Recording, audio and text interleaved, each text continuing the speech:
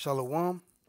First and foremost, I want to give all praises, honor, and glory to Yahweh, Bahashem, Yahweh Shai, Bahashem, Rakah, Kwadash, Barakatam. I want to give double honors to the apostles and the elders of Great Millstone who taught me this truth, who rule well, and who labor in this word, giving us Akim across the four corners of the globe, the proper breakdowns of these scriptures of the Holy Bible, all through the power and spirit of Yahweh, Bahashem, Yahweh Shai. I also want to give a sincere peace, blessings, and salutations to all you Akim across the four corners of the globe that are out here pushing this gospel in all truthfulness and sincerity. You so-called Negroes, you so-called Latinos, you so-called Native Americans, as well as you confusion the face brothers who look like the other heathen nations, but actually your bloodline goes back to the seed of a so-called Negro, a so-called Latino, and a so-called Native American.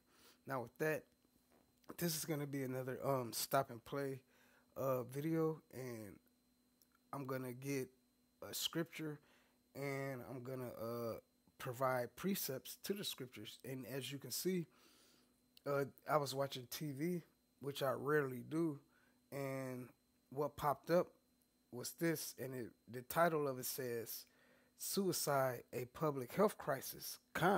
And the suicide public health crisis is on the Edomites, man. It's a crisis to them. The so-called white man, man, which you're not white. There's no such thing as a white person. You're red, according to the Bible.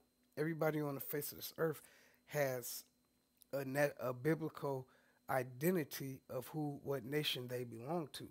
So with that, I'm going to play this video. I may play it all the way out, or who knows, the Spirit may have me pause it and grab scriptures and precepts. It's only 2 minutes long, and then we're going to get into another video. So with that, here we go.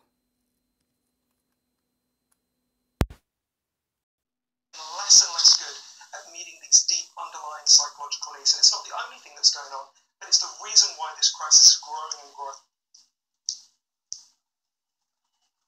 Understand all those problems.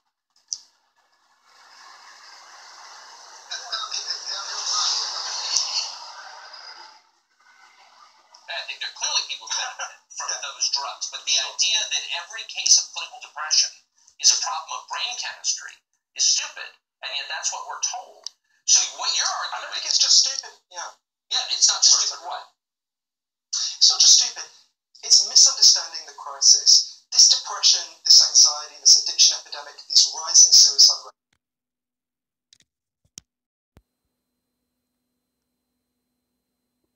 I paused it right there because it's not understood, because you Edomites, y'all prideful.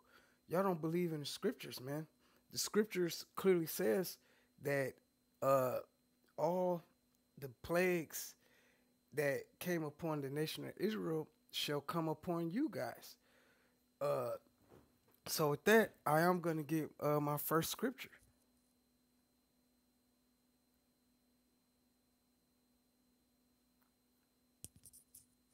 And what we're going to do is we're going to go into the book of Deuteronomy chapter 30 and verse 7. And the Lord Yahweh, thy power, will put all these curses upon thy enemies and on them that hate thee, which persecuted thee. You so-called white people, you Edomites, y'all are, first of all, y'all are enemies. Y'all are the so-called Negro, the so-called Latino, and the so-called Native Americans' enemy, man. And it says, and on them that hate thee. You hate us with a perpetual hatred. It also says, which persecuted thee. Y'all persecute us to this very day, man. So I'm gonna go back to this video.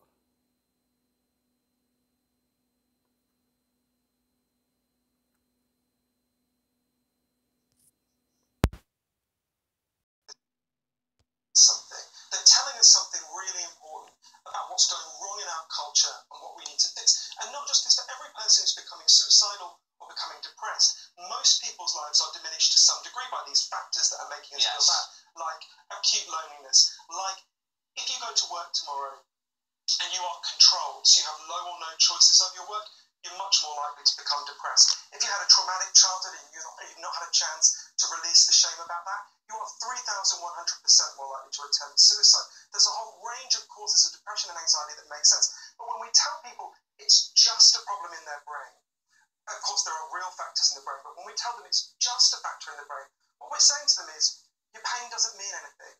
It's like a glitch in a computer program. And the most important thing we need to be explaining to anyone watching your show who is suicidal, who is depressed, who is anxious.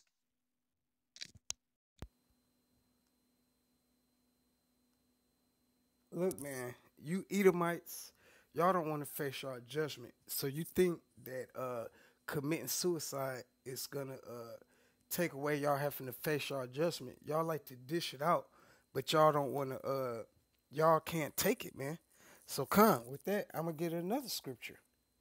So bear with me, those of you who may come across this video. Um, we're gonna go to the book of Joel, chapter 3. Bear with me, Aki. I gotta get it in my hard sword because I got my hard sword with me also. Try to keep it with me at all times. Con. Now I'm gonna get it. I'm gonna pull it up on screen for those of you who come across this video, so you can follow along. So we're gonna go to the book of Joel, chapter 3, and you know what? I'm gonna just start at verse 1. Let me highlight it for y'all. I gotta see how far I'm gonna take it down.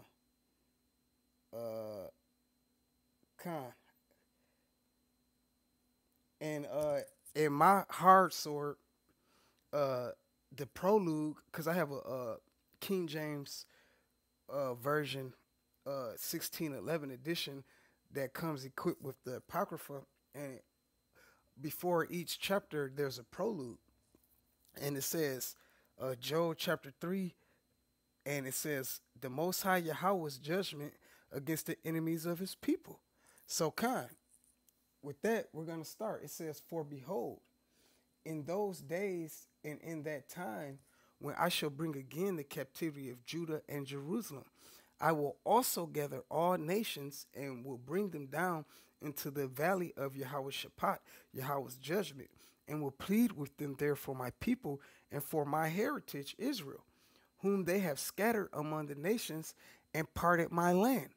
And they have cast lots for my people and have given a boy for a harlot and sold a girl for wine that they might drink.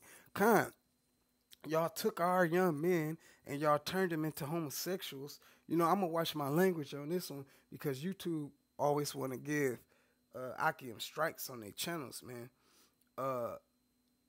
And it says, and sold a girl for wine that they might drink it. We're gonna do the same unto y'all in righteousness. We're not gonna sell y'all boys for homosexual purposes, because homosexuality is not gonna be allowed in the kingdom of heaven, man.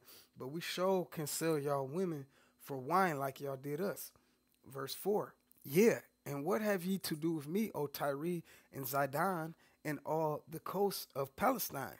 Will ye render me a recompense? And if ye recompense me swiftly and speedily, will I return your recompense upon your own head? Because ye have taken my silver and my gold, and have carried into your temples my goodly and pleasant things. This is what you Edomites did.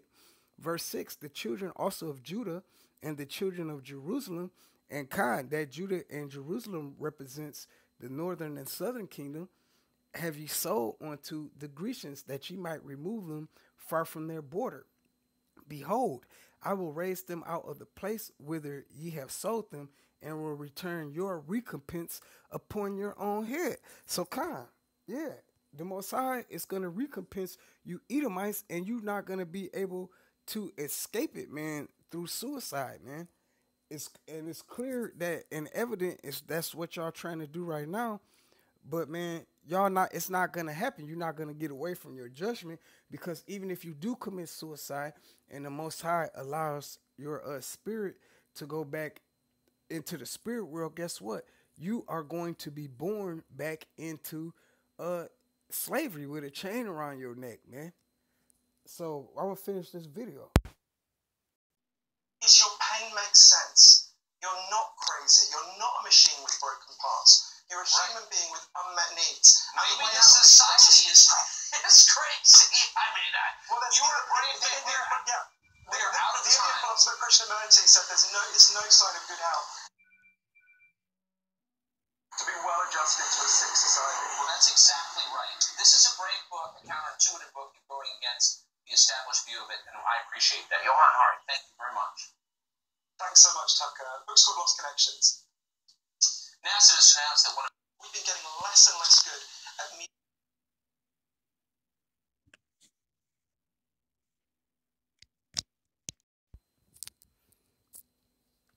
Okay, so lucky about that, Akil. That's the end of that video. But now I want to get a couple more precepts because you everything that you Edomites did to us is coming back on. It's gonna come back on y'all, man. And there's no escaping this judgment. So I want to grab a couple more precepts, on this real quick. So we're gonna go back into the scriptures, and this time we're gonna go to the book of Obadiah, chapter 1, because it's only one chapter long, but this is a very powerful book, man. In verse 15, Obadiah 1 in verse 15, and it reads, let me highlight this. For the day of the Lord Yahweh, Bahashem Yahweh Shai, is near upon all the heathen. As thou hast done, it shall be done unto thee. Thy reward shall return upon thy own head. So, it's not just you Edomites that's going to catch it. It's going to be all the heathen nations going to catch it. But Esau, you Edomites, are the top heathen nation. Although you be the smallest, you are the top heathen nation, man. Whom there is no, who has no save. You're not going to be saved. There's no redeeming you. You're done for. So, like it, as a matter of fact, we're just going to get that in verse 18 of this same book. Because after your 1,000 years punishment, this is what's going to happen to you. Obadiah chapter 1 and verse 18, and the house of Jacob shall be a fire, and the house of Joseph a flame, and the house of Esau for stubble, and they shall kindle them and devour them. And there shall not be any remaining of the house of Esau, for the Lord Yahweh, Bahashem Yahweh Shai, have spoken it, man. And we know that the Most High's word does not return void. So with that, I'm going to get one more precept, and then we're going to get into the next video. This is going to be the book of Isaiah, chapter 51, and verse 23. And it reads, beautiful, Yapa. But I will put it into the hand of them that afflicted thee, which have said to thy soul, bow down, that we may go over. And thou hast laid thy body as the ground, and as the street, to them that went over it. So but I will, like it says, but I will put it in the hand of them that afflict thee. So and what is that he gonna put in their hand? Let's go up some. Salakia, we're gonna go up one. Isaiah 51 and 22. Thus saith the Lord Yahweh, and thy power that pleadeth the cause of his people, who are his people, the Israelites. Behold, I have taken out of thine hand the cup of trembling, even the dregs of the cup of my fury. Thou shalt no more drink it again. So, we not going. This is our 7th and final captivity as the nation of Israel. We're not going to drink of dregs of slavery no more, of being persecuted, all those curses. What does verse 23 says? But I will put it into the hand of them that afflict thee. The Most High is going to put that cup of trembling into all these heathen nations' hands, man. So, with that, we're gonna go back into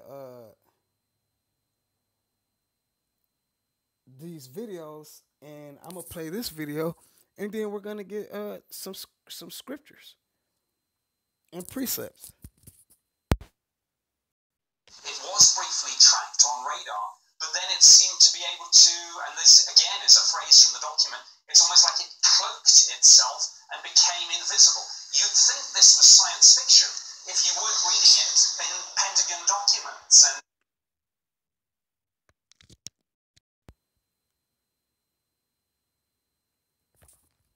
look, man, the Heavenly Father is about to send his son Yahweh Shai back and about to send the angels back, man. As you can see, Pentagon supersonic Tic Tac UFO stalked USS Princeton for days, man.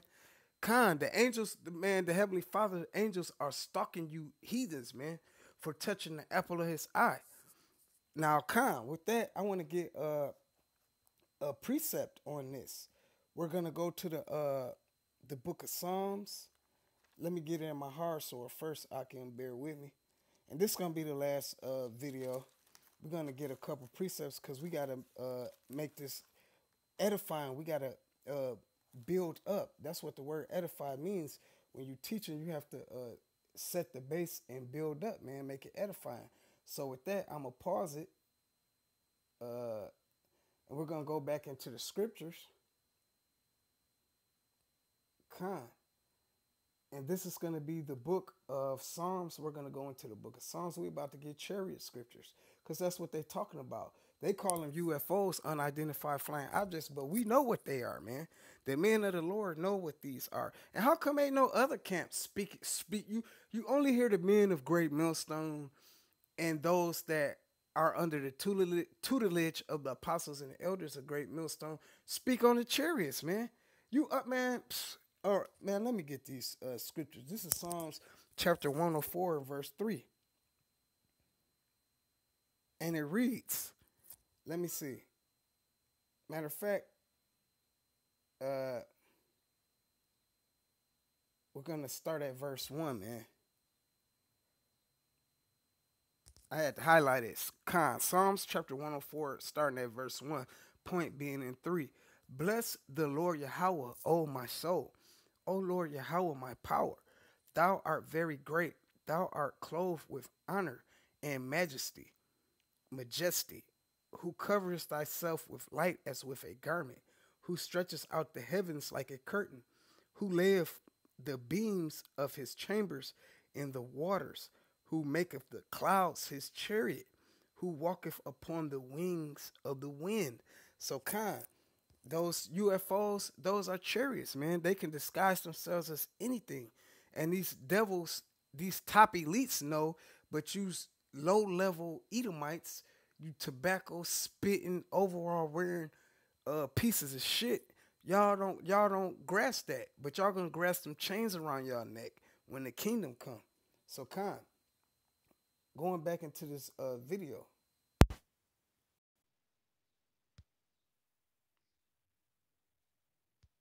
It was briefly tracked on radar, but then it seemed to be able to, and this again is a phrase from the document, it's almost like it cloaked itself and became invisible. You'd think this was science fiction if you weren't reading it in Pentagon documents. And we know now, which we didn't know before, that the government took this very seriously, and these things are being seen in our skies, whatever they might be, by pilots tracked on radar, and there's these devils, like I said, they know, they see the chariots, man. They know that those are the vehicles of the angels that the Heavenly Father has commissioned to hold back the four winds who are about to bring destruction on this place. Those are our salvation. That we're gonna be beamed up. Though the 144,000 elect, Lord willing, I am one of them, and I make it through Jacob's trouble. That's gonna be my salvation. That's gonna be the ultimate Uber, the ultimate Lyft, as they say, you know. So we're gonna get more scriptures on this. Matter of fact, I'm gonna just grab this real quick. I need to slow down. I'm kind of excited, and mind you, I recorded this on the TV Friday. Today's Sunday, 2 days ago. I just didn't get a chance to put this video out, this video epistle out. So we're gonna go into the book of 2 Kings, chapter 2, and we're gonna read verse 11, man. Let me highlight it. And it came to pass, as they still went on and talked, that behold, there appeared a chariot of fire and horses of fire. And the Salakia and parted them both asunder, and Elijah went up by a whirlwind into heaven. So Khan, a chariot came and picked him up.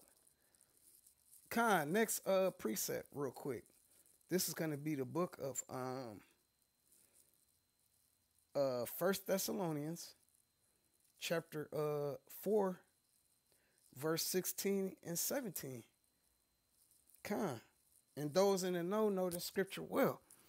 And it reads, for the Lord Yahushua himself shall descend from heaven with a shout, with the voice of the archangel who is Michael, and with the trump of the Most High Yahweh, and the dead in Yahushua shall rise first. Khan, so those that die in this doing this word, they're gonna rise first, man. Verse 17, then we which are alive and remain, and that's the 144,000 elect, along with the 1/3 men, women, and children that are going to receive mercy from Yahweh Ba'ashem Yahushai, shall be caught up together with them in the clouds to meet the Lord in the air, and so shall we ever be with the Lord. So, Khan, that cloud, we just read to you what the cloud was. It's a chariot with the devil will have you to believe is an unidentified flying object, but what we call an IFO, an identifiable flying object, man. The clouds are the chariot of the Lord. And now let's see who's piloting these chariots. Okay, we're gonna get this. Bear with me, Akim. You know, I am a novice, but hey, we're gonna get to this. Just bear with me 1 second, Akim. I'm looking for a scripture.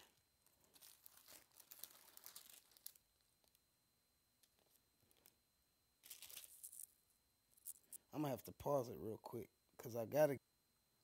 Okay, Khan, so lucky about that. I had paused it, but I wanted to grab this scripture real quick before we continue on. This is because we're gonna get the image of visualization of what those who pilot these chariots look like. So come, this is Ezekiel, the chapter 1, and the point is just going to be in verse 7. Now this is a description of the angels, man, the cherubim. Okay. Now you can start up and read that verse 1 down, but I'm getting to the point for time's sake. And it reads, and their feet, this is describing those angels that the angels of the Lord, and their feet were straight, and the sole of their feet was like the sole of a calf's foot, and they sparkled like the color of burnished brass. So whatever your feet look like, the rest of your entire body is gonna look like. They are so-called black men, man. The angels are, man. So Khan, that's why these people are scared. And you even got on YouTube documentaries of people that work for NASA describing who pilot those planes, man. You people done. Y'all should have never fucking put your hands on this, man. So Khan, with that, I'm going back into this video.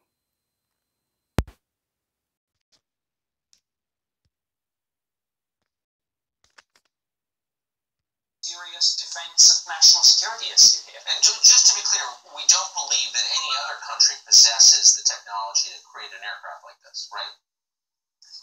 Absolutely correct, yes. One of the things that went into this report was obviously looking to see if this sort of thing was anything in our own inventory and indeed anything that any other nation has. I mean, certainly when I was investigating UFOs for the British government, we knew that some of these things would turn out to be secret prototype aircraft, drones, and missiles, but we always knew through our own intelligence sources, you know, who has what, so you can eliminate that. So God, this devil admitting that they didn't create this aircraft, that nobody on the face of this earth created this aircraft, man. Only a higher power, the Lord Yahweh Ba'ashem Yahushai, could have created these ships, man, and he did. And guess what? They coming to destroy this place, man. You better, all you people out there, you better pray that you an Israelite, man. What you're really saying US government and the British government have essentially concluded that there's something not from this world that humans did not create that is being tracked on radar and watched by people who watch aircraft for a living. I mean, this is real. It is real. Now, You see that? I will cause their tongue to fall upon themselves, man. Man, and this guy, the interviewer, Tucker Carlson, he done came past the camp. He done came across the apostles out there in New York, man. He better pray that his ass is an Israelite, man. Like the apostle Tahar told him. government doesn't go so far as to say these things are extraterrestrial, but certainly when I was doing this for the Ministry of Defence, our policy statement said neither do we rule out that possibility. We said that we kept an open mind on this. But of course, these things, when their speeds and maneuvers are in excess of anything that you've got or anything that you're aware other nations have, you are forced almost to think the unthinkable. And absolutely, part of the problem with this, of course, was just that senior political figures and military chiefs often just said UFOs and they rolled their eyes, and it was the ridicule factor. This seems like I'm sorry, we're out of time, Nick. This just seems like a story that we should be covering much more than we do, and I hope you will come back. Thank you. Thank you, I will do. It was briefly tracked. So Khan, these devils know, man. Bear with me. Khan, yeah, these devils know what time it is, man. I think I'm gonna get a precept or two more, and we're gonna close this out. Khan, I'm gonna go to the book of Acts, chapter 1, I believe. Bear with me, Acts chapter 1, and I'm gonna start at verse 9.